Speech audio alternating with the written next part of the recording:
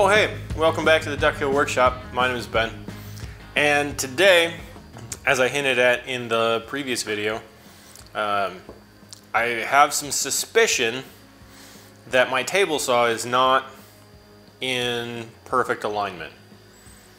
So today I'm going to show you how to check your table saw with a dial indicator or a dial gauge. There's a couple different ways. I have the woodpecker's saw gauge, so I'm going to show you how to use that. We'll also talk about just how to read a dial gauge if you're not familiar with that. And then the other part that we have to have a conversation about is when we're doing this, when we are measuring the tolerances and the deflection in tools set up for woodworking, most of our tools that we're using, most of our measuring devices that we use to do this are capable of reading down to the thousandth of an inch. However, the material we're working with is capable of moving over an eighth of an inch or more seasonally. So there's a certain point where you hit your rate of diminishing returns, or just where fussing over 1 or 2 thousandths of an inch isn't going to make any difference in your final product. So that's where we'll talk about how much of a range is acceptable, where in your projects you need to be really specific, very accurate with your cutting, and where it's okay to be a little loose. So we'll go right through that and talk about it. Anyways, here's I'll show you now how to set up your table saw to measure it. Alright, so this is a dial indicator, in case you're not familiar with what one of these looks like. There's a big gauge, has a set screw, and it's got this proby thing. Yep, most people are actually going to call this a probe. So, what happens is you attach this to whatever you want. This one happens to be a free one. I told you that I have the woodpecker's saw gauge. I do have that. This is also just a secondary one that I have. So you can see as this moves, there are 2 dials going around and around and around. The big dial is what does your fine indication. Each of those lines, so if each indication here is 1/1000th of an inch, each big marker is 100th, and each full rotation is 1/10 of an inch. You'll see that this happens to have 1 inch of a travel, because this little gauge, let's see if we can get close enough, and yeah, let's get in there. That little gauge you see goes from 0 to 9, technically 10. So if I go all the way in, you're going to see that go all the way around. And there's a little bit of extra play for calibration and alignment. But yeah, right there. So based on the position of our probe and the position of that needle, you know that there we've gone 9/10ths of an inch.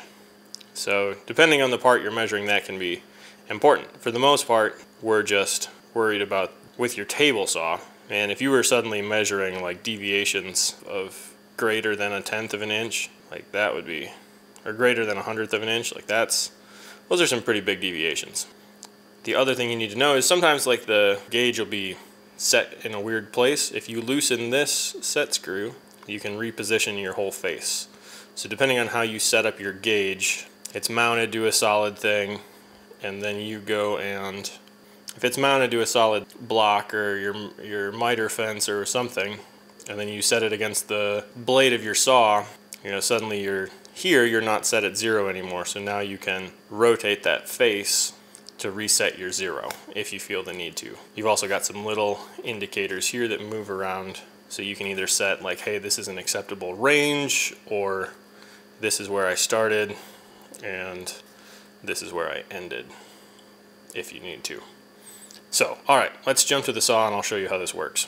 So right now this is set to measure arbor run out. So I'm going to set that face back to 0, as close as I can to 0. I'm going to hold on to this as tightly as I can, and then I'm just going to turn what you can't see, the probe's down here, and it's resting on the flange of the arbor. You see, as I start to rotate the arbor, there's a little bit of deflection, but really not much. This is telling me that there's less than 1/1000th of an inch of run out in my arbor.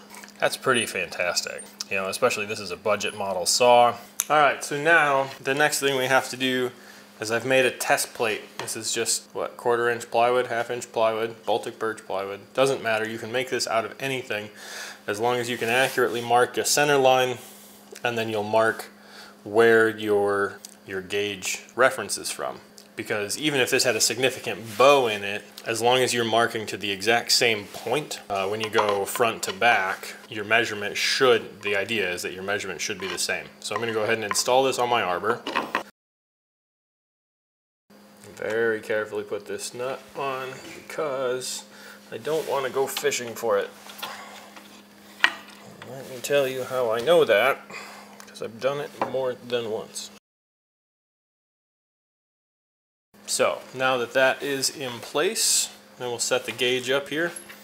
We'll do a little bit more in-depth look at how to do this, but basically you've got these two little pins, this big pin. You drop these two in your miter slot, and then this one comes in. It's got some, it's stepped, so it will actually sit on top of those, and the downward pressure forces them into the edges of your miter track and provides a steady. Now, the bottom of this has these little cuts, grooves. So we are going to set them up on the one that gets us in contact with the wood. Now you'll see here there's a little bit of play. So right now you have to make the decision of whether or not you're going to keep your pressure on the back side and keep the gauge up, or if you're going to keep the pressure on the front side and rest the gauge down. I'm going to try and keep my pressure on the back edge on this stainless steel pin so that it rides.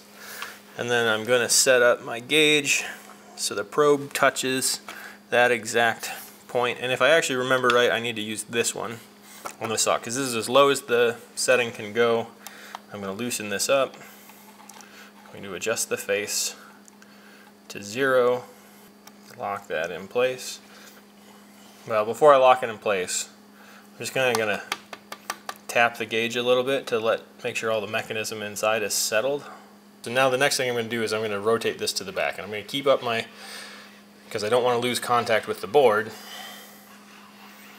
and then I'm going to go to the same position. Now this is telling me that I have 0.003 of an inch in deflection from my miter saw, my miter gauge, to my blade, essentially. So I'm 0.003 of an inch out of square. You have to decide, are you going to fuss over trying to take out 0.003 of an inch? My answer in this case is I don't think that that's the part that's causing any issue in my joinery. And if it is, 0.003 of an inch can easily be dealt with by a plane and a shooting board, and more accurately so than taking the time to try to line thousandths of an inch adjustments to this tabletop. So I am not going to adjust the tabletop. The thing that I am going to do though is, so this is only checking this miter gauge, I am also going to turn this around and check this miter gauge. So, okay, let's flip this around and check the other side. Why am I going to check the other side, you ask? Because there's a possibility that the two, try not to hit your precision instruments, that the two miter gauges are actually not parallel to each other, which is kind of an interesting reality. Damn it.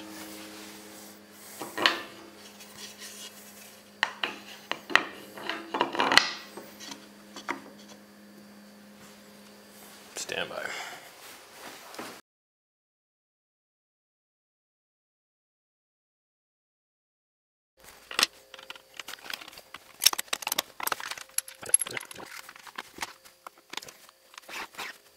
So this is telling me that this side is actually slightly more in square than the other side. So this side, with the left side, was 3/1000 of an inch out, and the right side is 2/1000 of an inch out. So that just goes to show that you'll probably never get both miter gauges perfectly square to your blade. And so basically the decision that you have to make is which miter gauge do you use most often. And sometimes that might be dependent on which gauge you can get square to your fence or to your blade.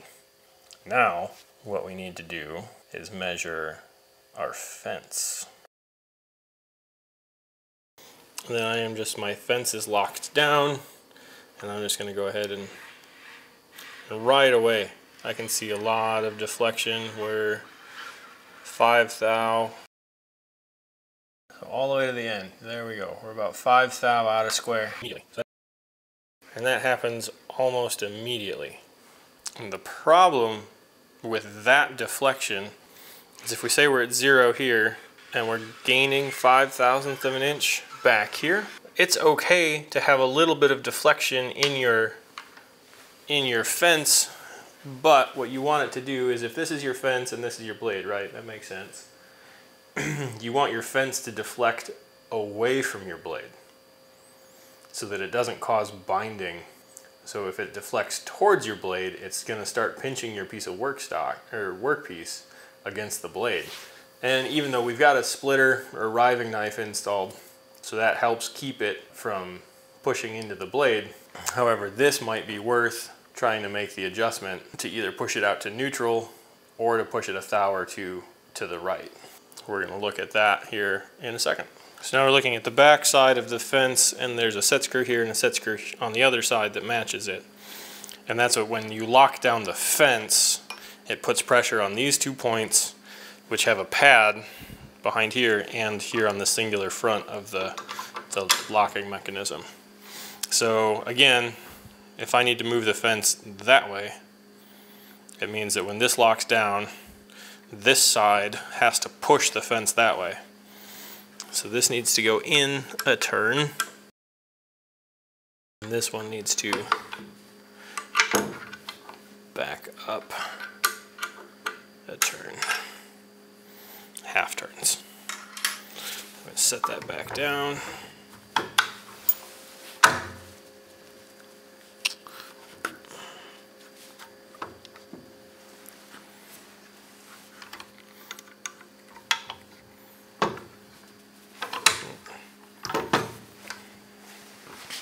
What am I? Uh-oh.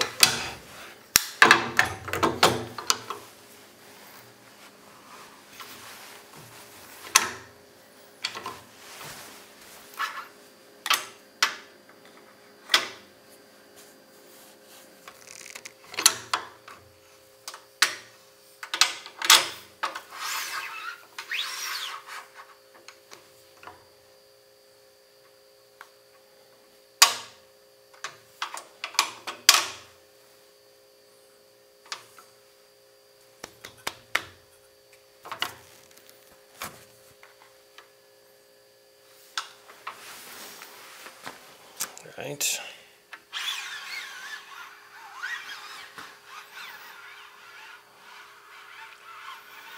Oh, I've made a major adjustment because now we are we're like 25 thou out of square. So this is the danger you run into when you're making adjustments, is that you might just make it worse.